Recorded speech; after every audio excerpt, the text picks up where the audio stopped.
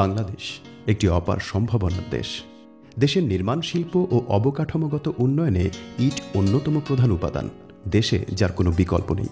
তাই দেশের সার্বিক চাহিদা মেটাতে বর্তমানে বাংলাদেশে প্রায় ৫,০০০-এরও বেশি ইট নির্মাণ প্রতিষ্ঠান বা ইট ভাটা রয়েছে, যা উৎপাদন করছে ১,৭২০ কোটিরও বেশি ইট।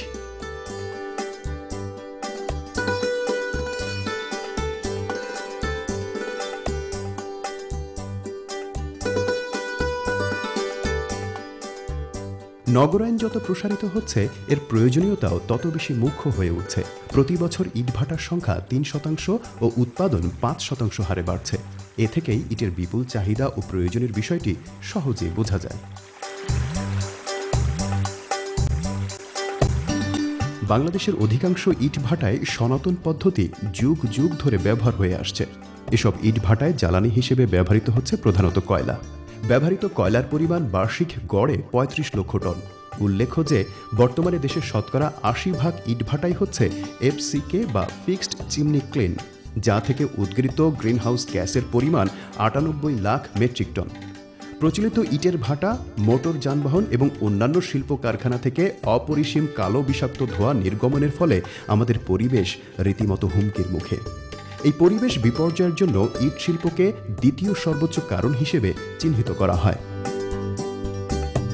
বাংলাদেশ প্রকৌশল বিশ্ববিদ্যালয়, ওয়ার্ল্ড ব্যাংক ও অন্যান্য বেসরকারি সংস্থার মতে দেশে জ্বালানি কয়লায় চালিত ইটভাটার সংখ্যা ৫,০০০, প্রাকৃতিক গ্যাসে চালিত ইটভাটার সংখ্যা ২০টি, ঢাকার ২৫ কিলোমিটারের মধ্যে ইটভাটার সংখ্যা ১,২০০টি, ঢাকার উত্তরাংশে ইটভাটার সংখ্যা ৫৩০টি। বাৎসরিক ইটের উৎপাদন ১,৭২০ কোটি, ইটের বাৎসরিক মূল্য ৮,৩০০ কোটি টাকা, যা মোট জাতীয় আয়ের ১%। কয়লার ব্যবহার ৩৫ লক্ষ মেট্রিক টন, আমদানিকৃত কয়লার মূল্য ২,২৬০ কোটি টাকা, জ্বালানি কাঠের ব্যবহার ১৯ লক্ষ মেট্রিক টন, নির্গত কার্বন ডাইঅক্সাইডের পরিমাণ ৯৮ লক্ষ মেট্রিক টন, কাদামাটির ব্যবহার ৪৫০ লক্ষ মেট্রিক টন, আর মোট শ্রমিক সংখ্যা ১০ লক্ষ। নির্মাণ শিল্পে উন্নতির হার ৫.৬%। আগামী ১০ বছরে এই শিল্পে বৃদ্ধির হার ২ থেকে ৩% হবার সম্ভাবনা রয়েছে।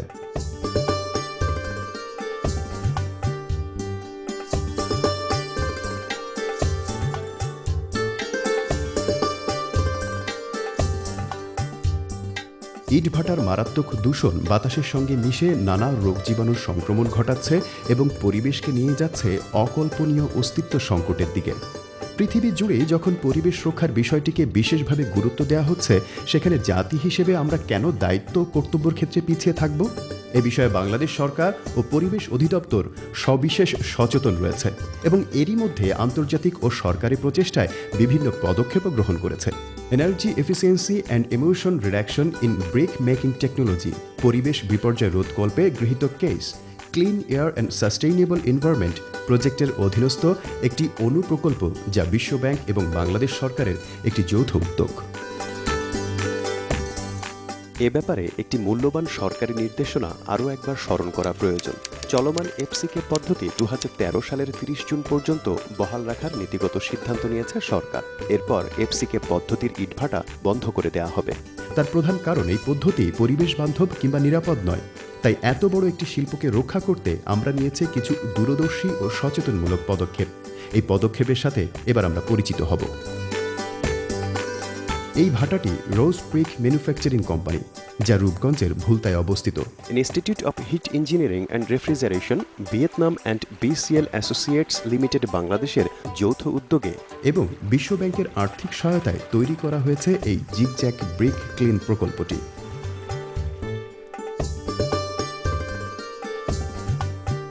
প্রচলিত FCK ভাটাকে জিগজ্যাগ ভাটায় রূপান্তর করে এই মৌসুমে এটি উৎপাদনে গেছে এবং সফলতার নতুন দ্বার উন্মোচন করেছে। ফিক্সড চিমনি ইটের ভাটার আধুনিক ক্রমবিকাশই হল জিগজ্যাগ পদ্ধতি। জনস্বাস্থ্য ও বায়ু দূষণের চিন্তা বিবেচনা করে সরকার পরিবেশ বান্ধব জিগজ্যাগ ভাটা তৈরির সিদ্ধান্ত নিয়েছে, যার আসল উদ্দেশ্য কালো ধোঁয়ার উদ্গীরণ বিপুলভাবে কমিয়ে পরিবেশ বিপর্যয় রোধ করা এবং জ্বালানি সাশ্রয় করে অল্প খরচে ভালো মানের ইট উৎপাদন করা। কাদা মাটির সাথে কয়লাকে মিশ্রণ করে একটি ছোট ছোট তালির মতো করে ইটের ভাটার ভিতরে ঢুকিয়ে দেওয়া হয়েছে। তাতে আশ্চর্য ধরনের ইটের জ্বালানির পরিমাণ টন প্রতি 12 টন প্রতি লাখ ইট পোড়াতে খরচ হচ্ছে, যাতে অনেক কমে যাচ্ছে। যদি মেশিনে ইট তৈরি করতে হয় তাহলে আমি বলবো ইন্টারনাল ফুয়েল, যাতে কয়লাটাকে মাটির সঙ্গে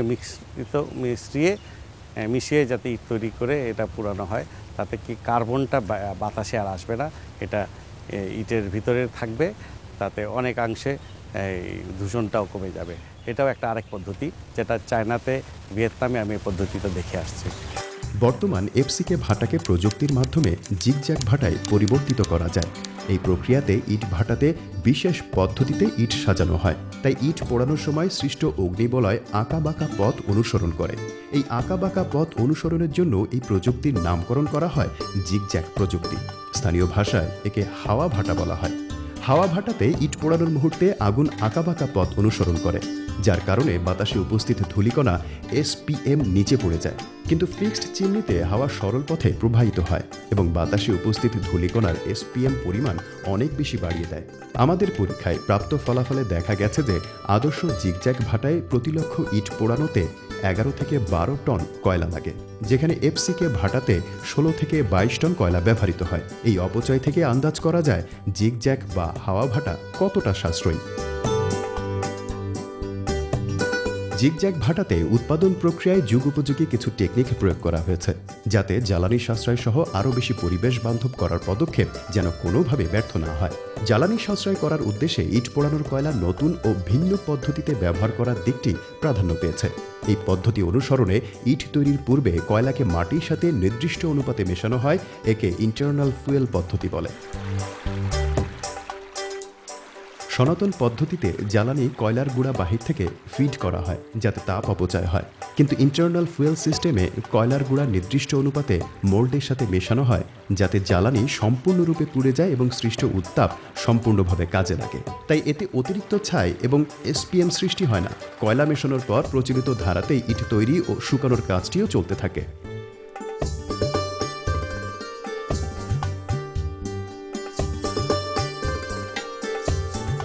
কোল্ড ব্রিকেট তৈরি এবং ব্যবহার জ্বালানি সাশ্রয়ের আরেকটি পদ্ধতি। অল্প মাটি এবং কয়লার গুঁড়ার সংমিশ্রণে মোল্ড তৈরি করে ছাঁচে ফেলে পাতলা আকৃতির ইট তৈরি করা হয়, যা শুকালে ব্যবহার উপযোগী হয়।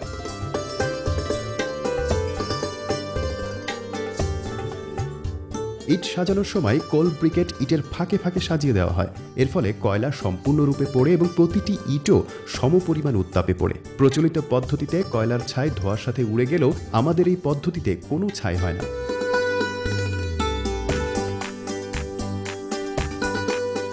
Brick is produced by the back process machinery.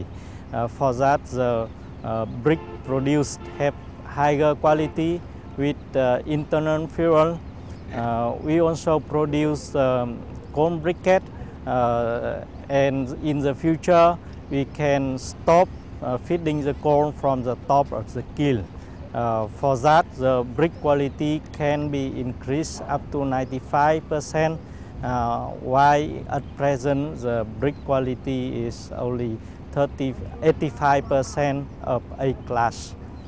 So that is some of the improvement. Firing system আধুনিকায়নের বড় সুবিধা হলো ইট পোড়ানোর সব জায়গায় তাপমাত্রা সমান থাকে। ফলশ্রুতিতে প্রথম শ্রেণীর ইটের সংখ্যা তুলনামূলকভাবে অনেক বৃদ্ধি পায়। সেই সঙ্গে ইটের সর্বোচ্চ ক্ষমতার সহিষ্ণুতা অটুট থাকে। প্রকল্পের সুবিধার্থে ইন্টারনাল ফুয়েল সিস্টেমকে আমরা অগ্রাধিকার দিয়েছি। ইন্টারনাল ফুয়েল সিস্টেম হলো এমন একটি প্রক্রিয়া যেটিতে কাঁচা ইট প্রস্তুত করার সময় পরিমাণ মতো কয়লা সংমিশ্রণ করা হয়। এই বিশেষ প্রক্রিয়ার অংশ হিসেবে 50 ভাগ কয়লা কাঁচা ইটের সাথে মেশানো হচ্ছে এবং বাকি কয়লা কোল ব্রিকেটের মাধ্যমে ব্যবহৃত হচ্ছে। এ বিষয়ে যত বেশি অভিজ্ঞতা অর্জিত হবে, ইন্টারনাল ফুয়েল দক্ষতা তত বেশি নিশ্চিত করা যাবে। ইন্টারনাল ফুয়েল ব্যবহার করার ফলে প্রতিটি ইটের মধ্যে প্রায় সমপরিমাণ জ্বালানি দেওয়া হয়। এর ফলে প্রতিটি ইট সমানভাবে জ্বলতে থাকে। যেহেতু হাওয়া ভাটার তাপমাত্রায় ভারসাম্য থাকে, সেহেতু প্রতিটি স্বতন্ত্র ইট যথার্থভাবে পড়ে এবং ইট তার নিজস্ব রং ধারণ করতে সক্ষম হয়।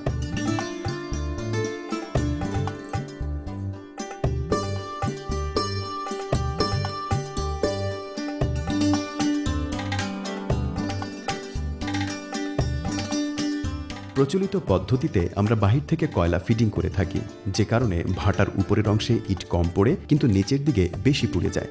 এই ভারসাম্যহীনতা অধিক ক্ষতির কারণ। তাই আমরা কোল ব্রিকেট ব্যবহারকে অনিবার্য বিবেচনা করছি। আনন্দের বিষয় হলো এই কোল ব্রিকেট এফসিকে পদ্ধতির ক্ষেত্রেও ব্যবহার করা যায়। জিগজ্যাগ বা হাওয়া ভাটার সুদূরপ্রসারী ও পরিবেশ বান্ধব কার্যকারিতা সম্পর্কে জেনে নেব এই প্রকল্পের প্রকল্প পরিচালক এবং বাংলাদেশ সরকারের যুগ্ম সচিব ডক্টর নাসির উদ্দিনের কাছ থেকে। বাংলাদেশে ইটের ভাটা একটা বায়ু দূষণের বড় উৎস। প্রায় 30% দূষণ ইটের ভাটা থেকে আসে। এই দূষণকে কমানোর লক্ষ্যে বাংলাদেশ সরকারের পরিবেশ ও বন মন্ত্রণালয়ের অধীনে পরিবেশ অধিদপ্তর বিশ্ব ব্যাংকের আর্থিক সহায়তায় ক্লিন এয়ার এবং সাস্টেইনেবল এনভায়রনমেন্ট নামে একটা প্রকল্প হাতে নিয়েছে। এই প্রকল্পের একটা বড় অবজেক্টিভ হচ্ছে ইটের ভাটা দূষণ কমিয়ে আনার লক্ষ্যে উন্নত প্রযুক্তি ব্যবহার করে ইট উৎপাদন চালু করা, পদ্ধতি চালু করা। তারই অংশ হিসেবে আমরা ইতিমধ্যেই ভিয়েতনামের institute of heat engineering and refrigeration নামক একটা সংস্থা এবং BCL limited, BCL associate Bangladesh, তাদের যৌথভাবে একটা পাইলটিং করা হয়েছে নারায়ণগঞ্জের ভুলতায় অত্যন্ত সাফল্যজনকভাবে।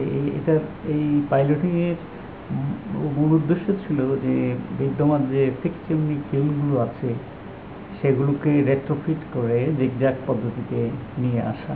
এফসিকে পদ্ধতিতে যেখানে 18 থেকে 22 টন প্রতি লক্ষ ইট উৎপাদনে ব্যবহার হতো, সেটাকে আমরা কমিয়ে এই পদ্ধতিতে 12 থেকে 13 টনে নিয়ে এসেছি। এটা একটা বিরাট সেভিংস। কয়লা পোড়ানো যদি কমানো হয়, এটা অবভিয়াসলি এর দূষণও কমে যাবে। কিন্তু পাশাপাশি আরেকটা জিনিস হলো, আমরা এখানে ওই পালভারাইজ করে, যে কয়লাকে পালভারাইজ করে আমরা যেটাকে বলা হয় ইন্টারনালি প্রোভাইড করা, যে ক্লে ম্যাটেরিয়াল আছে তার সাথে মিক্স করে সেটাও করি, সেখানেও প্রায় 50% কয়লার ব্যবহার কমে যায়। আমরা যে এফসিকে থেকে জিগজ্যাগে কনভার্ট করেছি, আমরা বৈজ্ঞানিকভাবেও সেটাকে প্রমাণ করার একটা প্রয়াস আমরা করেছি। সেখানে আমরা দেখেছি যে এসপিএম, যেটা সাসপেন্ডেড পার্টিকুলেট ম্যাটার, এটা মাত্র 35 milligram per cubic metre zigzag পদ্ধতিতে। অন্যদিকে সনাতন যে এফসিকে যেগুলো আছে ফিক্সড চিমনি কিলন, তাদের ক্ষেত্রে এটা 1000 মিলিগ্রাম পার কিউবিক মিটার, অনেক বেশি, এর অনেক বেশি থাকে।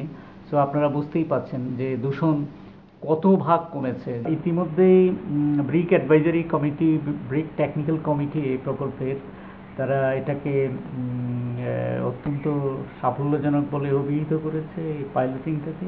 তারই ধারাবাহিকতায় আমরা বাংলাদেশের আরও 7টি ডিভিশন শহরের আশেপাশে যেখানে ইটের ভাটা আছে, সেখানে এটাকে জনপ্রিয় করার জন্য আরও 7টা পাইলটিংয়ের উদ্যোগ নিয়েছি। আপনারা জেনে থাকবেন, এর মধ্যে সরকার এই বছরের জুনের মধ্যেই সব ধরনের ইটের ভাটা এফসিকে থেকে জিগজ্যাগে কনভার্ট করার জন্য একটা বিজ্ঞাপন জারি করেছে। সো স্বাভাবিকভাবেই এই যে নতুন উদ্ভাবিত যে পদ্ধতি, জিগজ্যাগ পদ্ধতি, রেট্রোফিট পদ্ধতি, এটার যে সাফল্য আছে, এটার যে পটেনশিয়াল আছে, এটাকে কাজে লাগিয়ে বাংলাদেশে ইট উৎপাদনের যে ট্রান্সফরমেশনে, ব্রিক উৎপাদন, এটা বৈপ্লবিক পরিবর্তন আনা সম্ভব হবে বলে আমি মনে করি। এবং এতে এই যে গ্রিন হাউস গ্যাস, বিশেষ করে কার্বন ডাইঅক্সাইড, তার পরিমাণও এখন আপনারা জানেন প্রায় 1 কোটি টনের মতো বছরে বাংলাদেশে উৎপাদিত হয় ব্রিক সেক্টর থেকে, প্রায় 1 কোটি। সেটা বহুলাংশে কমে যাবে। আমাদের যে নগর অঞ্চল, বিশেষ করে শহর এবং নগরাঞ্চল, ইভেন যে গ্রামাঞ্চলেও ইটের ভাটার দূষণ বহুলাংশে যদি কমানো সম্ভব হয়, তাহলে আমাদের অর্থনীতিতে এটার একটা সুফল, সুদূর প্রসারী ফল পাওয়া যাবে এবং জনস্বাস্থ্য ব্যয়ও বহুলাংশে কমা সম্ভব হবে বলে আমি মনে করি। কালো ধোঁয়া উদ্গীরণ কমানোর জন্য কিছু ছোটখাটো ইন্টারভেনশনের একটি হলো গ্র্যাভিটি সেটেলিং চেম্বার স্থাপন। এটি আন্ডারগ্রাউন্ডে নির্মিত লম্বা অপ্রশস্ত সুড়ঙ্গ যা ব্যাটারির নিচে অবস্থিত। ব্লোয়ারের মাধ্যমে যখন গরম হওয়া চিমনির দিকে টেনে নেওয়া হয় তখন তা এই চেম্বারের মধ্য দিয়ে প্রবাহিত হয়, যার মধ্যে দিয়ে গরম হাওয়া বের হওয়ার সময় পানির সংস্পর্শে ঠান্ডা হয়। তখন অতিরিক্ত ধূলিকণা নিচে পড়ে যায়। আবার পানির সংস্পর্শে এসে কিছু বিষাক্ত গ্যাস পানিতে দ্রবীভূত হয়। এর ফলে এফসিকের তুলনায় 70 থেকে 80% কালো ধোঁয়া কম বের হয়। প্রচলিত হাওয়া ভাটাতে চিমনির সাথে একটি টানেল যুক্ত থাকে, কিন্তু আমরা এই টানেলকে চিমনির ভেতরে অনেকখানি নিয়ে গেছি। তারপর এটিকে চিমনির দেয়ালের সাথে বাঁকানো হয়েছে। হাওয়া চলাচলে আরও কিছু সময় ব্যয় করেছি যাতে অবশিষ্ট ধূলিকণা নিচে এসে জমা হয়। এই প্রক্রিয়ায় টানেলের ভেতরে তাপমাত্রা হ্রাস পায়। তারপর আমরা হাওয়াকে একটি ঝর্ণার ভেতর দিয়ে নিয়ে গেছি। এতে করে গ্যাসের তাপমাত্রা আরও কমে যাবে। বিষাক্ত গ্যাস পুনরায় পানির বলয়ে এসে তীব্রতা হারাবে। হাওয়ার সাথে অনেক ধূলিকণাও পানির সাথে চলে আসে। এই পদ্ধতিকে স্ক্র্যাবার সিস্টেম বলে। ফলে পরিবেশ দূষণ বহুলাংশে কমে গিয়ে পরিবেশ বান্ধব হয়ে ওঠে। স্ক্র্যাবার সিস্টেমের মাধ্যমে প্রবাহিত জলধারায় অনেক বিষাক্ত গ্যাস ও ছাই কয়লা সেটেল করে। এই পানি যেখানে জমা হয় সেখানে পানির তলার দিকে ছাই কয়লার গাদ তৈরি হয়। এগুলোকে সরাসরি পরিবেশে ফেলে দেওয়া খুবই বিপজ্জনক। তাই এই গাদকে পুনরায় কাদামাটি ও জ্বালানি কয়লার সাথে মিশিয়ে কোল ব্রিকেট বা জ্বালানি কেক প্রস্তুত করা হয়। Fixed chimney. ইটভাটায় বিশাল আকৃতির একটি চিমনি থাকে যা উচ্চতায় প্রায় 120 ফিট, যা ধোঁয়া ফিল্টারেশনের কাজ করে থাকে।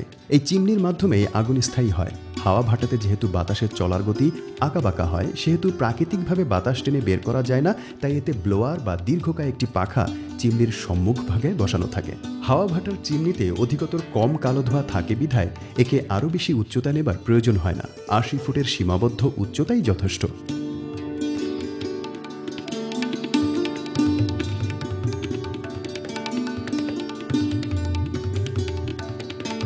আমরা আনন্দের সঙ্গে জানাচ্ছি যে আমাদের প্রজেক্ট থেকে ইট তৈরির জন্য একটি এক্সট্রুডার মেশিন সরবরাহ করা হয়েছে, যার ব্যবহার ভাটার যান্ত্রিকীকরণের সূচনা করবে। যান্ত্রিকভাবে তৈরি ইট হাতে তৈরি ইটের চেয়ে শক্ত, মজবুত, মসৃণ ও টেকসই। এটি অপারেট করতে অল্প পরিমাণ শ্রমিক প্রয়োজন এবং তাড়াতাড়ি ইট শুকিয়ে পোড়ানোরও উপযোগী হয়। কাঁচা ইট শুকানোর জায়গা হচ্ছে ড্রাইং ইয়ার্ড। মেশিনে কাটা ইট শুকানোর জন্য ড্রাইং ইয়ার্ড প্রস্তুত রাখা প্রয়োজন।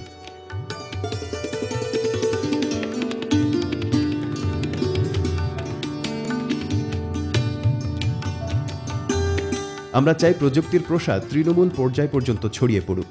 পরিপূর্ণ শিল্পের মর্যাদা নিয়ে ইট শিল্প হয়ে উঠুক রপ্তানিযোগ্য, তৈরি হোক নিজেদের অর্থনীতিকে সুদৃঢ় করার নতুন ক্ষেত্র।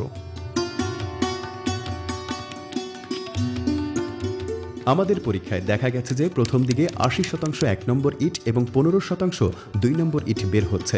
পিকেট এবং অন্যান্য 5%। কিন্তু ভাটার এফিসিয়েন্সি বাড়ার সাথে সাথে 1 নম্বর ইটের পরিমাণ বৃদ্ধি পেয়ে 85 থেকে 90% পৌঁছেছে। জিগজ্যাগ ভাটা তৈরির খরচ এফসিকে ভাটার তৈরির মতোই, কিন্তু এফসিকে চিমনির চেয়ে জিগজ্যাগের চিমনি তৈরিতে খরচ হয় অনেক কম। এফসিকে কনভার্সনের ক্ষেত্রে সুউচ্চ চিমনিটি রেখে দেওয়া হয় যাতে চিমনি তৈরির খরচ সাশ্রয় হয়। তার মানে অধিক ভালো ইট উৎপাদন, জ্বালানি সাশ্রয়, কম খরচ হওয়ায় জিগজ্যাগ ভাটা মালিকদের জন্য অর্থনৈতিকভাবে লাভজনক। পাশাপাশি পরিবেশ বান্ধব হওয়ায় এই পদ্ধতি সামাজিকভাবেও অত্যন্ত সুবিধাজনক। পরিবেশ বান্ধব জিগজ্যাগ প্রযুক্তির ডিজাইন, নির্মাণ প্রণালী ও ইটভাটা পরিচালনার বিভিন্ন দিক নিয়ে আলোচনা করা হয়েছে। এতে দেশে বহুল প্রচলিত এফসিকের সাথে জিগজ্যাগ প্রযুক্তির ইটভাটার তুলনামূলক চিত্র দেখানো হয়েছে। একদিকে কৃষিজমি ও অন্যদিকে নির্মল বাতাস প্রদানের ক্ষেত্রে নির্মাণ শিল্পে ইটের বিকল্প হিসেবে বিকল্প নির্মাণ সামগ্রী বানানোর কর্মসূচিও হাতে নেওয়া হয়েছে। এজন্য এই প্রকল্পের অধীনে স্বল্প ব্যয়ে নির্মাণ সামগ্রী উৎপাদনের পরীক্ষামূলক প্রদর্শনীরও ব্যবস্থা করা হয়েছে।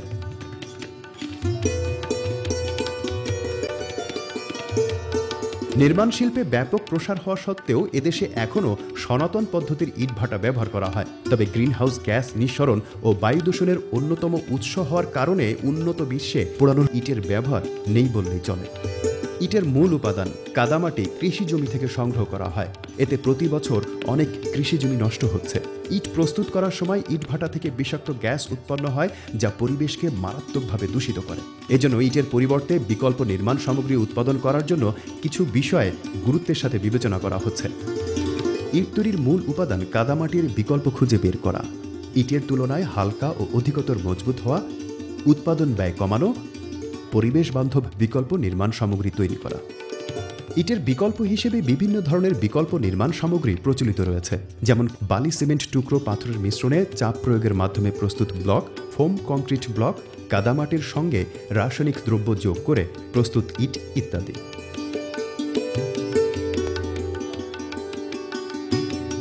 নদীমাতৃক এদেশে প্রচুর পরিমাণে নদীর বালি পাওয়া যায়, যেটিকে কাদামাটির বিকল্প হিসেবে ব্যবহার করা যায়। তবে কাদামাটির মতো নদীর বালিতে পরস্পরের সাথে আটকে থাকার ক্ষমতা না থাকায় এতে সিমেন্ট ব্যবহার করা হচ্ছে। নদীর বালির সাথে নির্দিষ্ট অনুপাতে সিমেন্ট, পাথরের খোয়া, পাথরের গুঁড়া ও অন্যান্য উপাদান মিশিয়ে বিকল্প নির্মাণ সামগ্রী উৎপাদন করা যায়। কৃষি নির্ভর বাংলাদেশের সর্বত্র ধানের তুষ পাওয়া যায়, যেটি পশুর খাদ্য ও জ্বালানি হিসেবে ব্যবহৃত হয়। জ্বালানি হিসেবে ব্যবহৃত হবার পর যে ছাই উৎপন্ন হয় সেটি অনেক হালকা ও দামে সস্তা। এই ধানের তুষের ছায়ের রাসায়নিক বিশ্লেষণ করলে দেখা যায় যে এতে উপস্থিত উপাদানসমূহ অনেকাংশে সিমেন্টের উপাদানের সাথে মিলে যায়। এটিকে ব্যবহারের ফলে সিমেন্ট অনেক কম লাগে এবং বিকল্প নির্মাণ সামগ্রী অনেক হালকা, মজবুত ও দামেও সাশ্রয়ী হয়।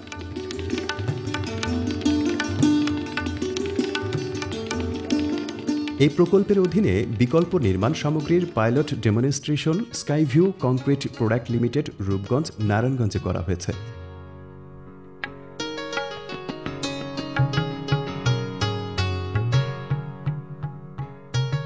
এখানে বালি, সিমেন্ট, পাথরের খোয়া, পাথরের গুঁড়ার সাথে বিভিন্ন অনুপাতে ধানের তুষের ছাই মিশিয়ে বিকল্প নির্মাণ সামগ্রী উৎপাদন করা হয়।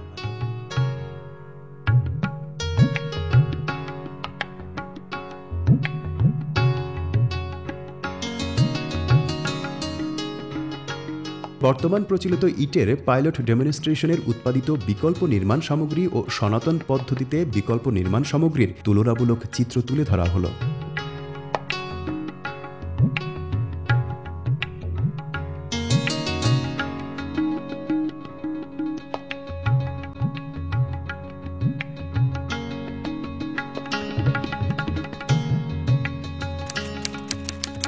জিগজ্যাগ ভাটাই হচ্ছে এফসিকে ভাটার একমাত্র স্বল্প পুঁজির বিকল্প।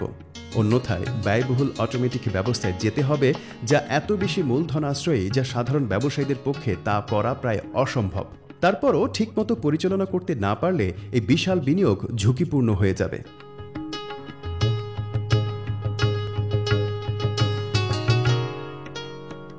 আসুন জিগজ্যাগ ভাটার বহুল প্রচলনের মাধ্যমে ভবিষ্যৎ প্রজন্মের জন্য গড়ে তুলি দূষণমুক্ত পরিবেশ বান্ধব প্রাকৃতিক পরিবেশ। মানুষ হিসেবে যেটি আমাদের নৈতিক ও সামাজিক দায়িত্ব।